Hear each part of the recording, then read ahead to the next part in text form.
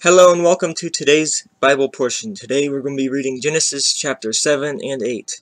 And the Lord said unto Noah, Come thou, all thy house into the ark, for thee have I seen righteous before me in this generation. Of every clean beast thou shalt make to thee by sevens, the male and his female, and of beasts that are not clean by two, the male and his female, of fowls also of the air by sevens, the male and the female, to keep seed alive upon the face of all the earth.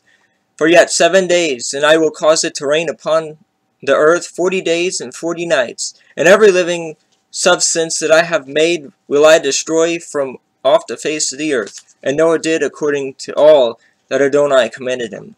And Noah was 600 years old when the flood of water was upon the earth. And Noah went in, and his sons, and his wife, and his sons' wives with him, into the ark, because of the waters of the flood, of clean beasts, and of beasts that are not clean, and of fowls, and of everything that creepeth upon the earth. There went in two and two unto Noah into the ark, the male and the female, as Adonai had commanded Noah.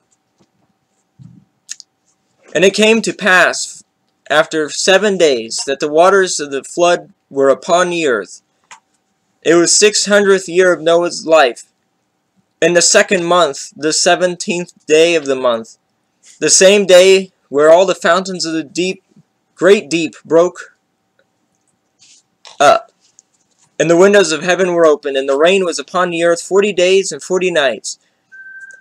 In the selfsame day entered Noah and Shem, and Ham, and Japheth, and the sons of Noah, and Noah's wife, and the 3 wives of his sons with them into the ark.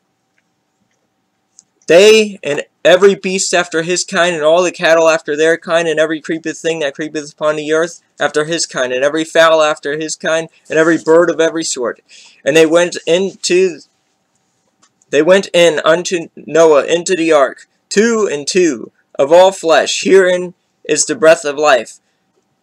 And they that went in male and female, of all the flesh, as Adonai had commanded him. And Adonai shut him in. And the flood was 40 days upon the earth, and the waters increased, and bare up the ark, and it was lifted up above the earth. And the waters prevailed, and were increased greatly upon the earth, and the ark went upon the face of the waters. And the waters prevailed exceedingly upon the earth, and all the high hills that were under the whole heaven were covered. 15 cubits upward did the waters prevail, and the mountains were covered. And all the flesh died that moved upon the earth, both of fowl, and of cattle, and of beasts, and of every creeping thing that creepeth upon the earth, and every man. All in whose nostrils was the breath of life. All that was in the dry land died, and every living substance that was destroyed, which was upon the face of the ground, both man and cattle, and the creeping things, and the fowls, and the fowl in the water, and they were destroyed from the earth, and Noah only remained alive, and they that were with him in the ark. And the waters prevailed upon the earth 150 days.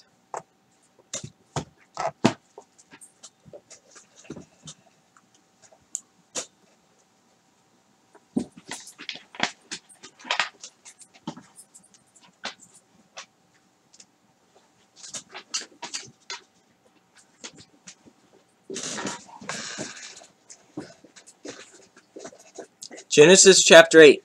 And Adonai remembered Noah, and every living thing, and all the cattle that was with him in the ark. And Adonai made a wind pass over the earth, and the waters assuage. The fountains of the deep and the windows of heaven were stopped, and the rain from heaven was restrained. And the waters returned from off the earth continually, and after the end of the 150 days the waters were abated, and the ark rested in the 7th month, on the 17th day of the month, upon the mountains of Ararat. And the waters decreased continually until the 10th month. In the 10th month, on the 1st day of the month, were the tops of the mountains seen.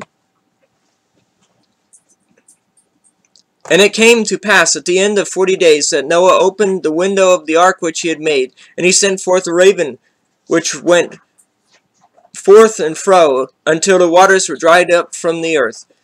And he sent forth a dove from him, to see if the waters were abated from off the face of the ground. But the dove found no rest for the sole of her foot. And she returned unto him into the ark, for the waters were on the face of the whole earth. And he put forth his hand, and took her, and pulled her in unto him into the ark. And he stayed yet another 7 days. And again he sent forth the dove out of the ark. And the dove came in to him in the evening, and lo, in her mouth was an olive leaf, plucked off. So Noah knew that the waters were abated from off the earth. And he stayed yet another 7 days, and sent forth the dove, which returned not again unto him any more.